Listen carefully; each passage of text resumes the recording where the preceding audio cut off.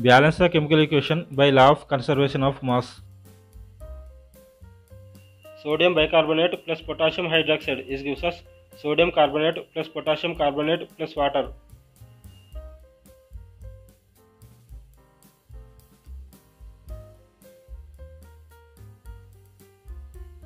In this equation, the reactants are sodium bicarbonate and potassium hydroxide, and the products are sodium carbonate, potassium carbonate, and water.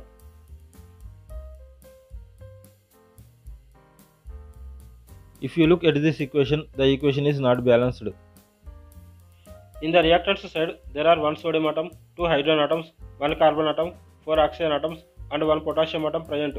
And the products side, there are 2 sodium atoms, 2 hydrogen atoms, 2 carbon atoms, 7 oxygen atoms, and 2 potassium atoms present. The number of atoms are not balanced on both sides. To balance the chemical equation, we need to make use of coefficients. A coefficient is a number that we place in front of a chemical formula.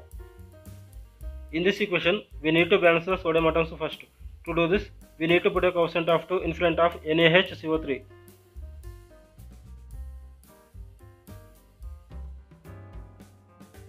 The sodium atoms are balanced.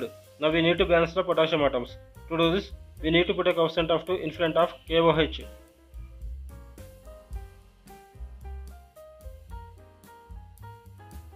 The potassium atoms are balanced.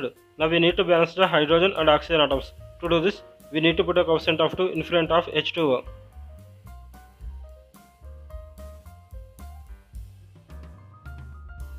The equation is now balanced.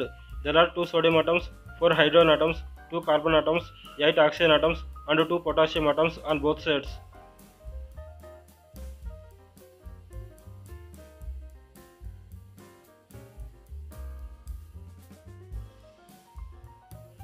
If you like this video, please subscribe my channel and press on the bell icon.